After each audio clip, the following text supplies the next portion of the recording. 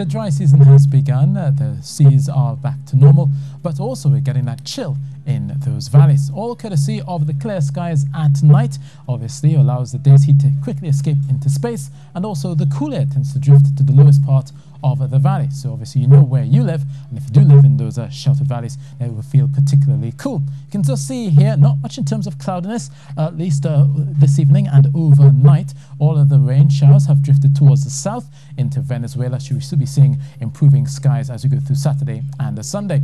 All the while up towards the north, we do have that area of low pressure, but as you can see, the little pockets of cloud that will slip through, those little pockets will likely bring a few brief showers, but mostly towards the Lesser Antilles by the time we get to Monday. So clear skies for most of you in Tobago through Roxborough and Plymouth. You'll be joined by a lot of sunshine through Saturday morning into the afternoon as well. Fine skies for most of you as you go through your day. Into Trinidad, also clear, cool conditions are expected. Maybe just that brief shower coming across the hillsides through Saturday morning. Also pretty much fair weather. The occasional light shower is possible for Arima, Valencia, into Diego Martin and Pitti Valley. And throughout the day, you may see these sprinkles coming through from time to time. But overall, the sunshine should prevail. So down towards Point Fortin and Pinal, sunny spells for you in the morning as well as into the afternoon. A couple of showers though for Rio Claro, maybe up towards San Fernando as you go through your day.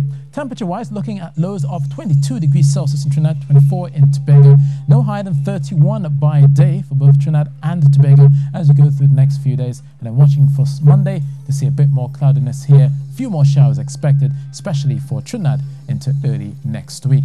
And for those heading offshore, well, there are no rough seas to speak of. Normal seas have returned, 2 meters in the Atlantic, 1 to 1.5 meters to the Caribbean, and northeasterly to northerly swells of 11 seconds for those of you boating.